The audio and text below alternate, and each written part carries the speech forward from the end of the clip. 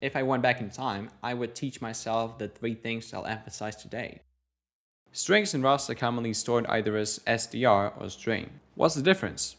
In programming, a string is traditionally a sequence of characters. So let's say we have the string balance. Provided each character takes up a byte, how many bytes does the whole string take up? 7? No, 8. The length of a string can be stored by using a terminating character. Often this is a null character. A null character is a byte with all bits 0.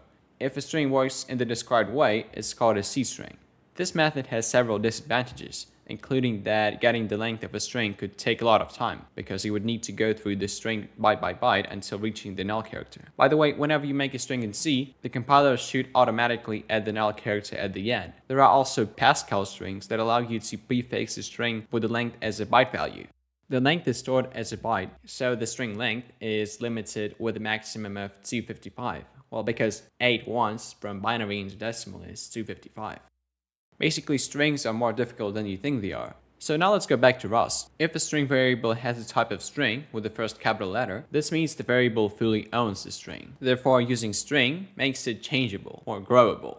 str, on the other hand, is a reference, so it is useful for read-only cases where you need to analyze the string or get its length. The difference is exactly like between this and this, because the second one only gives you the pointer to the first element and the length.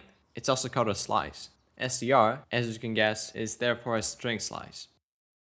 Let's look at an example. We have a string and we know that if its length is greater than 5, it's good, and otherwise it's bad. For that, we'd want to use a function that would do it for us. Well, borrowing string is used for the common case, when you need to borrow without taking the full ownership of the variable. So it is really often contextual. Let's go back to what I said. str is really for analysis and is a view into the string, so it's much more logical to use it here.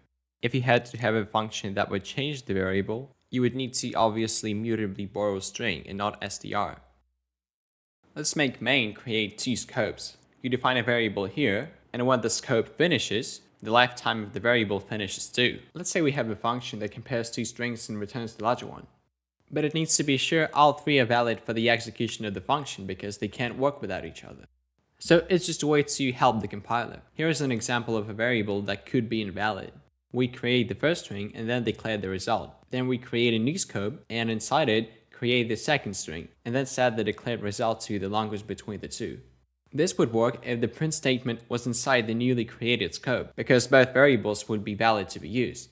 But if we move the print statement into the main scope, it wouldn't work because we'd need the compiler to potentially give us a reference to an invalid string, which is string 2. That's why Rust wants us to be sure both of those live at least the lifetime of 8. We have a goal to make a structure with the method job. The structure has 2 fields, which can store either U8s or strings. To create a structure that accepts different types for its fields, you could make the type get extracted from the angle bracket generic. Then just implement the structure for different types, in our case U8 or string. Now let's talk about generics and functions. We have a range of unsigned types that we could add 3 to, all the way from U8 to usize. If we didn't have generics, we would probably create a function for each type. Using generics, let's make it much more concise. The most practical solution is to probably use the num trace crate. So here we don't fix the type, but instead make it generic. You can obviously call it whatever you want and not just t. First, let's say we need the generic type to be unsigned, and then we need to state we can add assign a number of the same type. Now the interesting part, we need every type from UA to usize to be valid for the 3. We could obviously require the from trait for each of those. That'd work totally fine, but it all looks like a mess. Let's instead update our code to leverage numcast. And now we can call the function with any type of the a variable from UA to usize and add 3 of the corresponding type to it.